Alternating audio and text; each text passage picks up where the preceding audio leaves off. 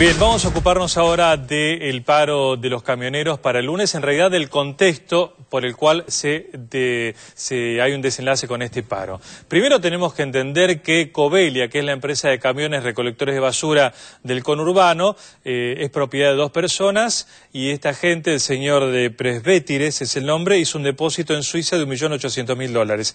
La justicia investiga ese depósito y pide información accesoria, no es que se investiga a Moyano por lavado, sino este depósito de Pública. Y por notas periodísticas, digamos, vendría la vinculación con Moyano, ¿es así, Raúl? Exactamente, eso es lo que se puede percibir hasta ahora, digamos. Hay una investigación que tiene que ver con este depósito en el exterior, una aparente sospecha de lavado de dinero, es decir, el origen y cómo se manejó este fondo.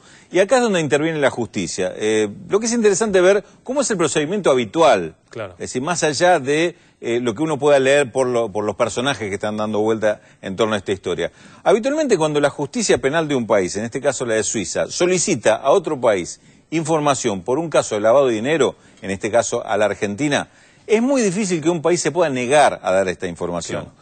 Obviamente, este pedido va acompañado de una fundamentación, donde se dice que se está investigando o se quiere saber de una determinada persona de ese otro país sobre, digamos, los datos que se tengan en la justicia, otras causas que estén iniciadas en su contra, si hay antecedentes de esta persona en cuanto al delito por el cual se lo está investigando. Y normalmente la justicia del país que recibe lo que puede hacer es evaluar si tiene los fundamentos suficientes el pedido como para responderlo, y no más que eso, y responderlo. En realidad no hay otro trámite que pueda hacer el país receptor del pedido.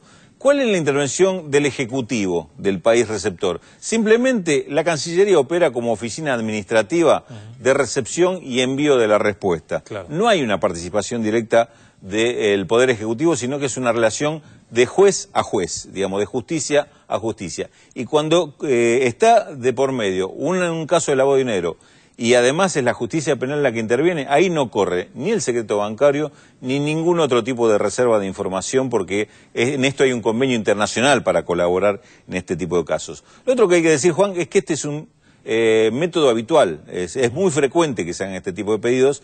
Cuando los nombres no son trascendentes, esto no trasciende como información periodística. Claro. Pero esto es de una frecuencia, yo te diría que hasta semanal, de que haya algún tipo de pedido por alguna persona que se le está investigando en el extranjero y se quiere saber qué información hay en este caso. En el caso particular de la justicia de Suiza, normalmente ocurre al revés. Normalmente son los países como Argentina los que le piden a Suiza información justamente por las cuentas bancarias en ese país. En este caso se dio el caso inverso, pero lo que hay que aclarar es esto, que estas maniobras de investigación que se hacen, normalmente en un mismo nivel o se hacen de juez a juez o se hace la unidad de investigación de delitos financieros, como es la UIF de Argentina, con su par de otros países. Y en esto, repito, hay convenios internacionales que te obligan a dar la información, a no negarla, ni tener reservas de ningún tipo sobre este tipo de datos. Muy bien, obviamente sigue el tema, Raúl. Por supuesto. Gracias.